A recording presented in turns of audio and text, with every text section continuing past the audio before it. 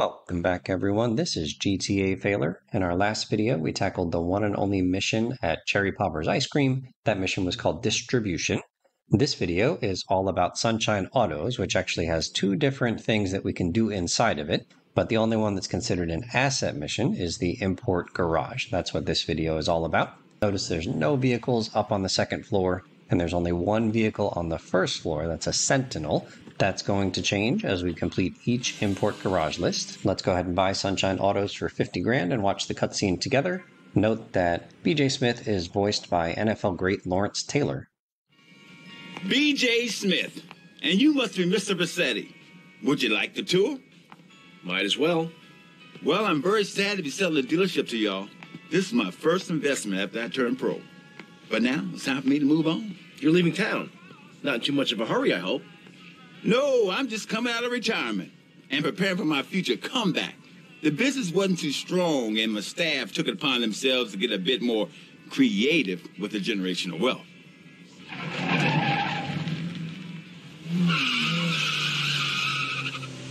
Obviously, I could wind down the business before handing it over. Hell, I could burn the place down if I wanted to. This is prime development land. Oh, I wouldn't worry about any of that. This place seems perfect. Yeah, it does. So I take it we have a deal.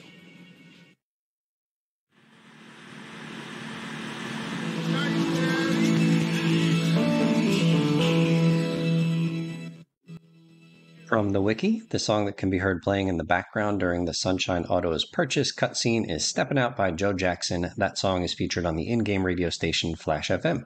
We saw a save icon inside of Sunshine Autos. Also, Vice Street Racer, 6 street races are now available to us. But again, the subject of this video is right over here, the Import Garage, Landstalker, Idaho, Esperanto, Stallion, Rancher, Blista Compact. So we need to find those 6 vehicles, either in the wild or at fixed spawn locations, and bring them back one at a time over to that garage. Once we complete that list, we'll get a reward, and then the list will be replaced by a list of 6 brand new cars, for a total of 4 lists, 6 cars on each, so 24 cars in all. Now, my challenge was just to see how many of those 24 cars I could find right out here in the wild on this street only. So the first car that I saw is a Banshee, which is not on the first list. It's one of the cars on this third list, which is all sports cars. So I'm just going to put this vehicle into one of the garages, the third garage from the right. And it'll just be waiting for me there until eventually I access the third list upon completing the first 2 lists.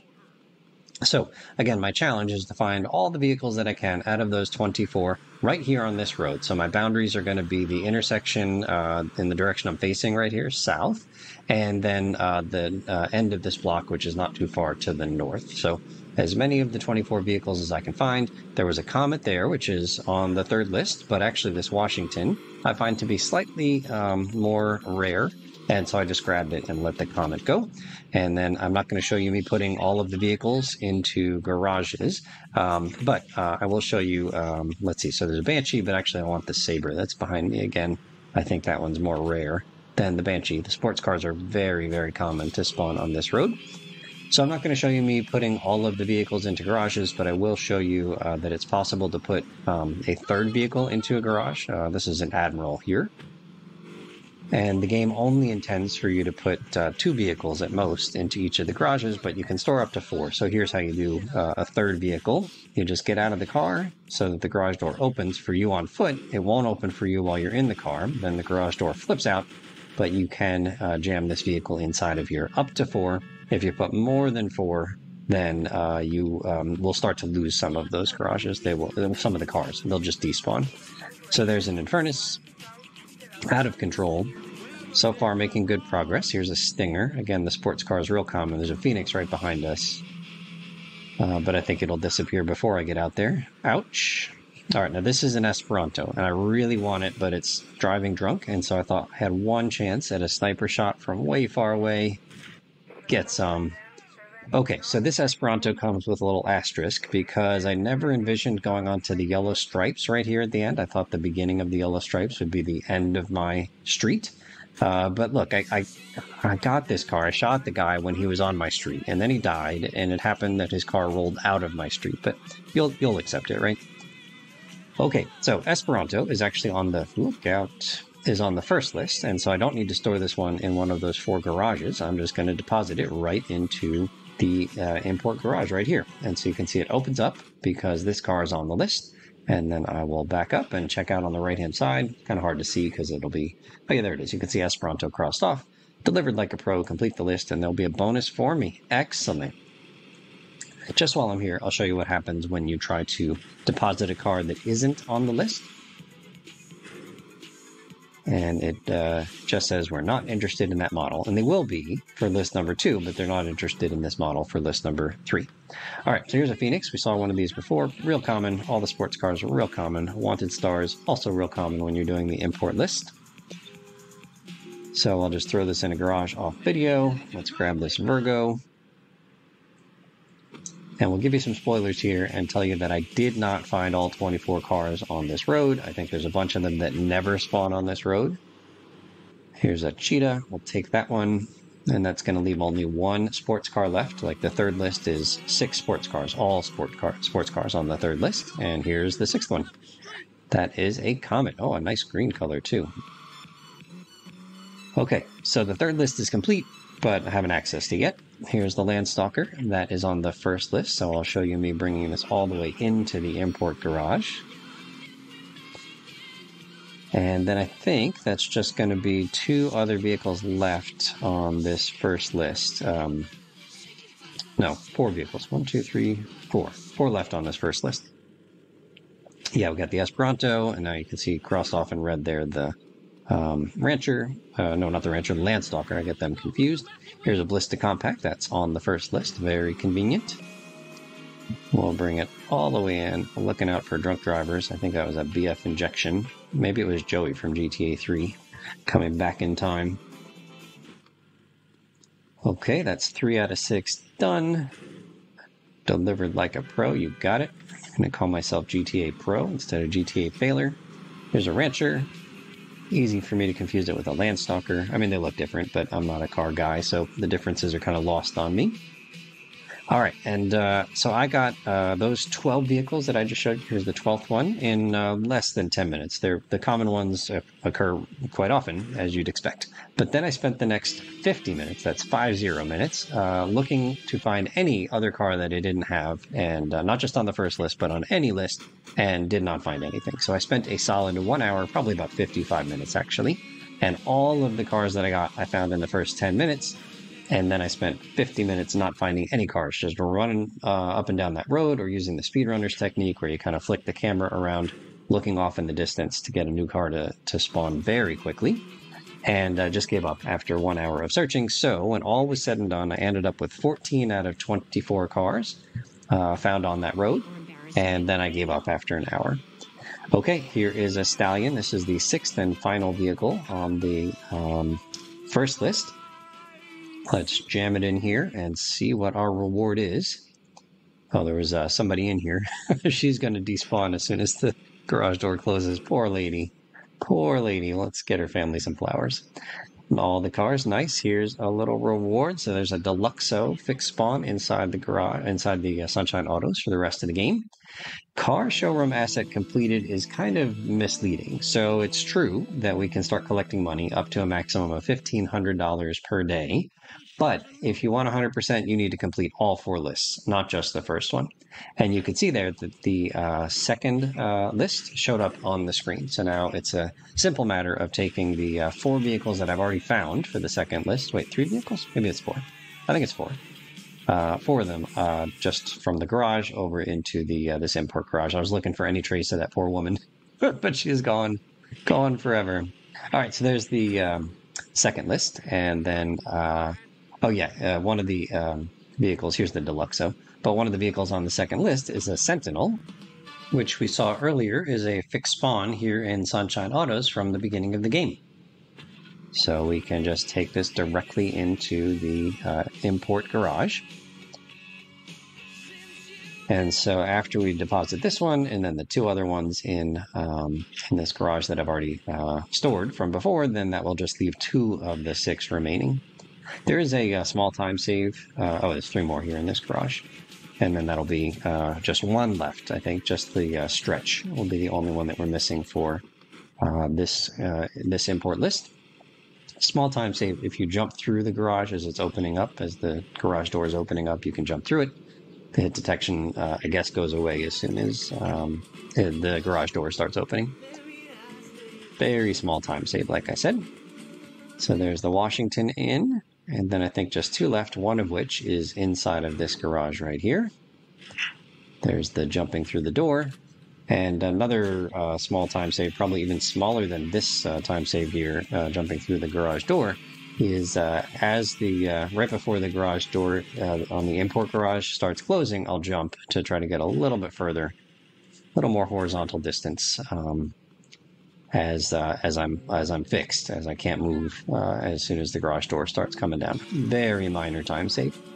Okay, so as far as I know, stretches do not appear on that road right outside of Sunshine Autos. They do appear kind of rarely just out on the main north-south road over on the Western Island, but they appear almost all the time in this fixed spawn right here next to the Bersetti Estate. So we'll throw this one in, and then that will be the end of list number 2. Killing it, gang. Okay, stretch getting crossed off, new list replacing it. You can see the animation there.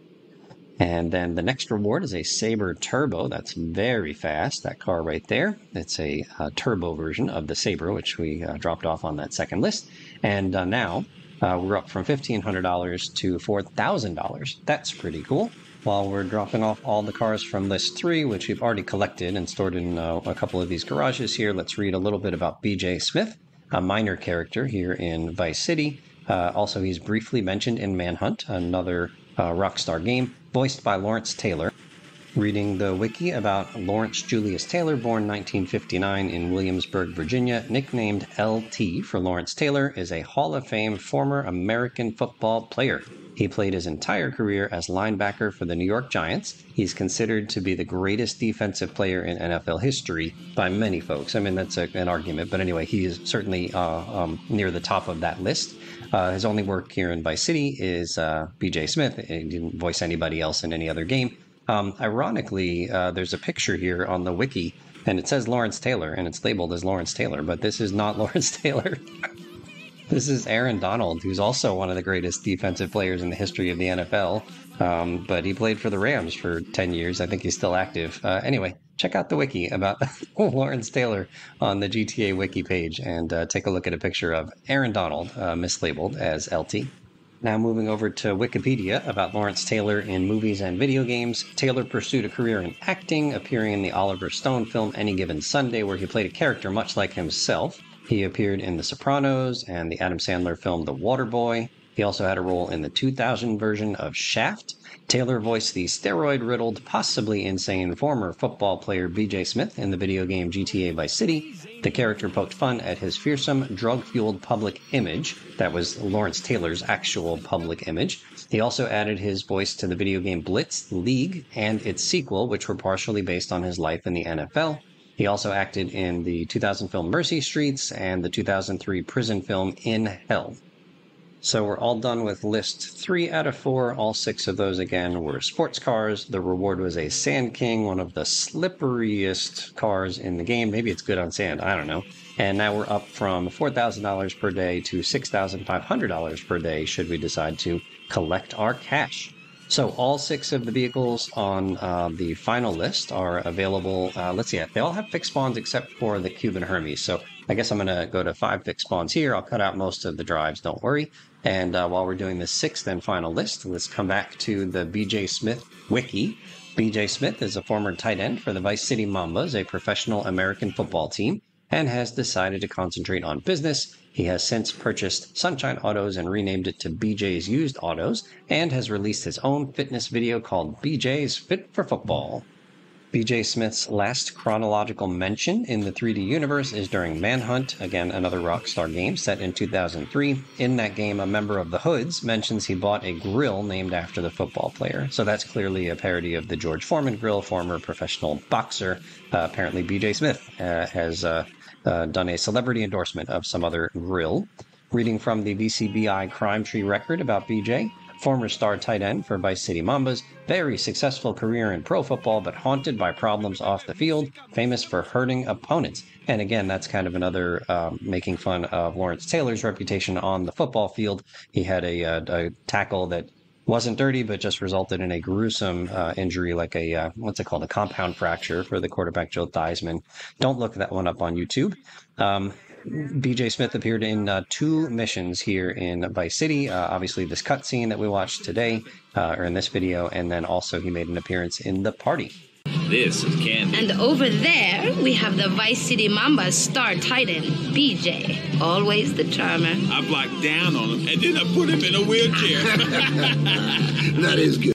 He did put Joe Theismann in a wheelchair. Again, not a dirty play, just unfortunate. Okay, so we're just picking up these cars. Like I said, the Cuban Hermes is the only one that doesn't have a fixed spawn as far as I know. Maybe it's got one, I don't know. But anyway, it's easy enough to find one in Little Havana. And I do have a question for my viewers. That golf caddy that we found is just inside of that random bush over by the lighthouse. Why is it there? Is it an Easter egg? I just don't get it. Like, if it's an Easter egg, it doesn't seem very rewarding.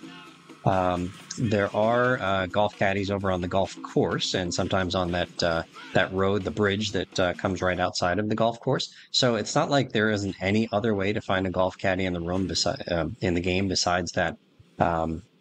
That one random bush. I just don't get it. If you have a theory on why that thing was hidden there, let us know in the comments. Okay, and then here's a question I had that I don't have the heart to test. But anyway, that's the end of the 4th and final list. And we get a hot ring racer and up to $9,000 a day. Pretty sweet. So you saw that I grabbed the Mr. Whoopi, but I was technically on the distribution mission when I brought that Mr. Whoopi in. And as soon as I got out, this is a different file. I just want to show you a couple of messages, one of which you haven't seen. So in this file, I haven't. I've completed all 4 lists, and then we're going to bring him a Pizza Boy, which is on this 4th and final list, but we've already brought him one. So we'll see a message we haven't seen yet. But anyway, in distribution, I was on the distribution mission. We got more of these than we could ship. Sorry, man, no deal. It's okay. All good. And so as soon as I got out of the ice cream van, distribution ended, and that was unexpected. That was to be expected. But on Pizza Boy, so I've already done the Pizza Boy mission in the save file, and I don't have the heart to start a new game where I haven't done the Pizza Boy mission. But what would happen? What would happen if you were on if you were active in the Pizza Boy mission and you were on the 4th and final list and bringing the first Pizza Boy over to this import garage? What would it do? Like in GTA 3, it would say, come back later when you're not so busy. But what would it do here? If you have any theories or you happen to know the answer, let us know in the comments. If you have memories you'd like to share about the import garage task, you can let us know those in the comments as well. We'll tackle some street races beginning in the next video. Thank you so much for watching, and we'll see you real soon.